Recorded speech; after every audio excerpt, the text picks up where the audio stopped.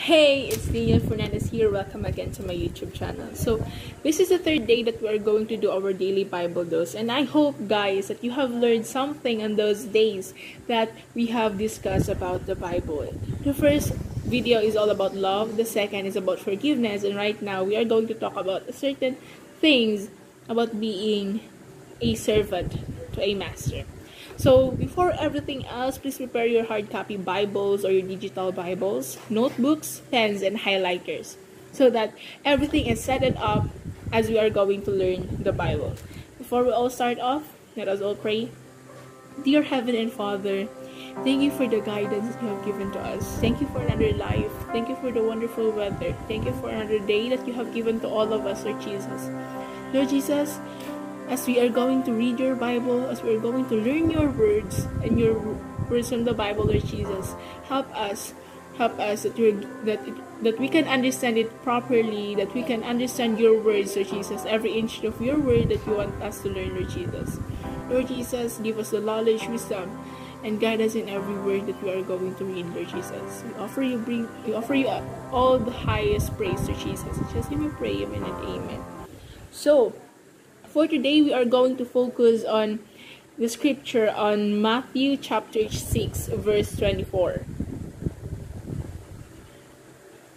We are going to focus on the book of Matthew right now, chapter 6, verse 24. So let us all read the verse that we are going to learn this morning. So I will be reading from the book of Matthew chapter 6, verse 24. It is said here, "No one can serve two masters, for either he will hate the one and love the other, or he will be devoted to the one and despise the other. You cannot serve God and money." So for today, we are going to discuss about being a servant for two masters. We people, we cannot serve two masters. Why? Can you serve money and God at the same time? Ikaw, pag nagtatrabaho ka ba, kaya mo bang magtrabaho sa dalawang kumpanya ng sabay-sabay? Hindi, di ba? It will exhaust you. Mapapagod ka, may hirapan ka. At saka, when it comes to God and earthly doings, worldly sins, when you will choose, you need to choose only one. You cannot serve two masters at once. Because it is said also, God doesn't want you to serve other masters other than He.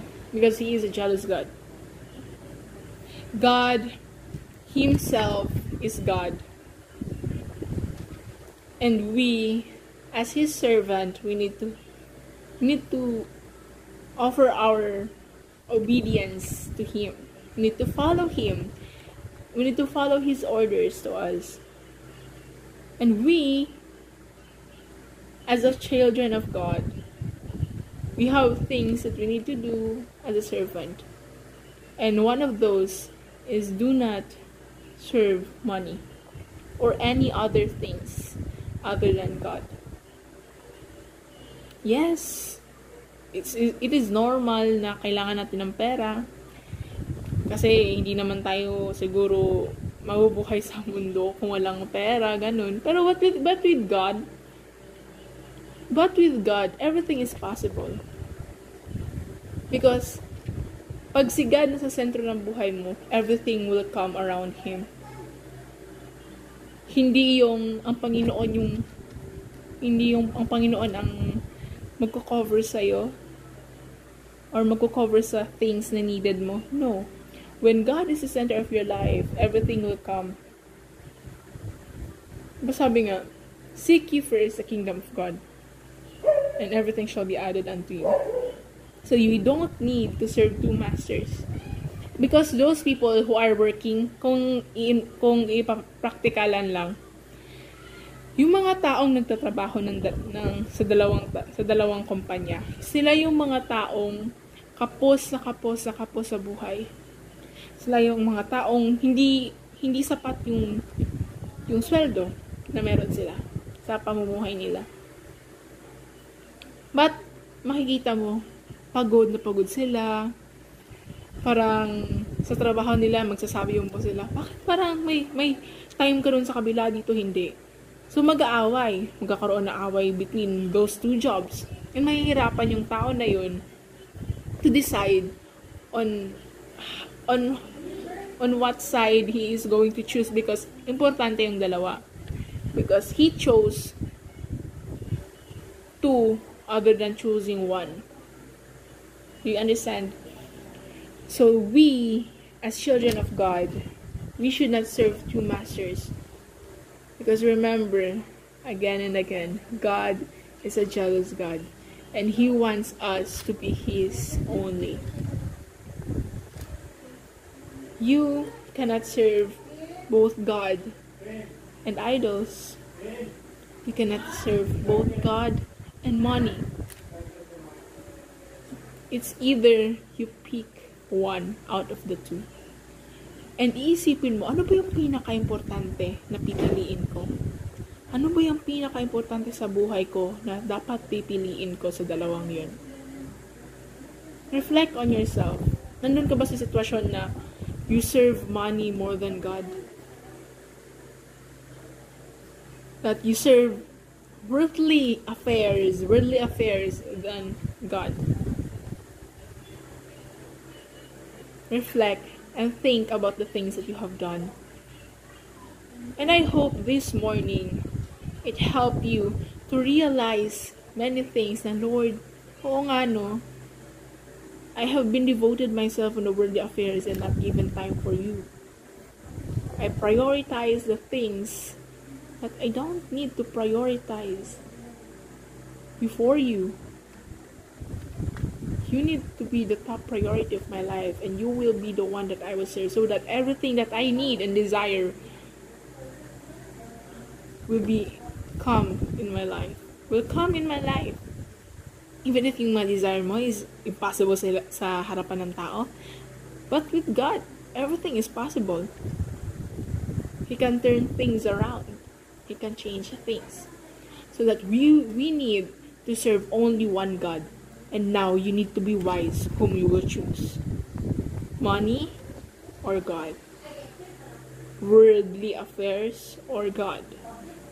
You need to choose right now. Let us all pray as we are going to end this devotional. Dear Heavenly Father, thank you for the realization that you have given to us. Thank you for the time. Thank you for the scripture, Lord Jesus, that you made us realize that we should serve one master only. That we should be wise in serving a master. A master that who can give us everything. Who can give us life. He is the creator and the author of our lives, Lord Jesus. Lord Jesus, we offer you everything right now. Our desires, our life, and the destiny that you want us to be. Lord Jesus, everything has a purpose, and I know everything has a reason why we are here at this moment of our life. Lord Jesus, bless us today as we are going to continue our day, continue our works, our studies, Lord Jesus. We offer you everything. We offer you the life. We offer you the life that you have given to us, Lord Jesus. The life that you have blessed, Lord Jesus. We are giving you all the thanks, all the glory and honor. In Jesus' name we pray, amen and amen. So, I hope you did learn something this morning, and I hope that you will also share this to your friends so that they will be all blessed this morning. So guys, I hope that you will always look and watch on these videos that I am posting. And I hope that many of you will realize the things that you need to realize right now. God bless us all, and please again like and subscribe to my YouTube channel, and please push the notification bell down below so that you will be notified for our next videos. Thank you and God bless. Have a nice day, everyone.